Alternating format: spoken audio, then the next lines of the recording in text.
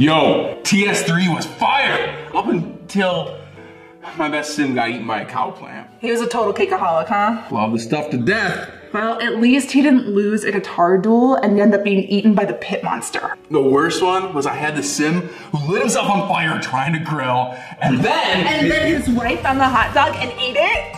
Oh my gosh, it happens every time. What about failed magic acts and shark attacks and time paradox sickness? What?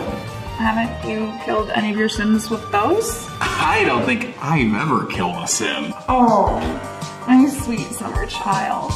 This is Danny Dingle, he's a sim I created, the founder of the Dingle family. Danny had it all and he was well educated. Danny wouldn't last long in my game. I gave him plenty to eat and kept him decently clean. I helped him hold down a job and make his boring routine until the stereo broke, which I then forced it to mend. And that's how one of my sims never knows. Everyone knows the life of a sim is brutally short and packed to the brim. With strange little dangers, so wildly weird and grim. You wanna murder every sim? Define murder. Terminate, polish off, ghostify. Okay, cool, got it.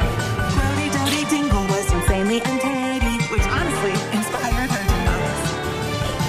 She lived in squalor and the odor was mighty, and Dodie got to the butterflies.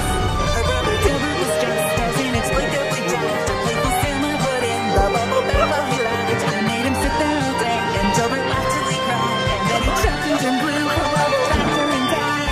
Nobody mourns the death of a sim. They never live long, their chances are slim. A simple decision could cost them their life and limb.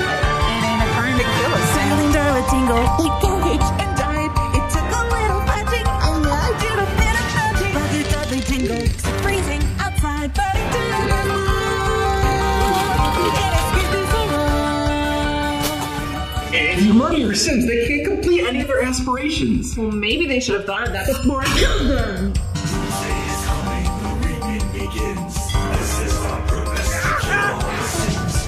Where Darby Dingle was hungry, weak, and famished. No food for feeders.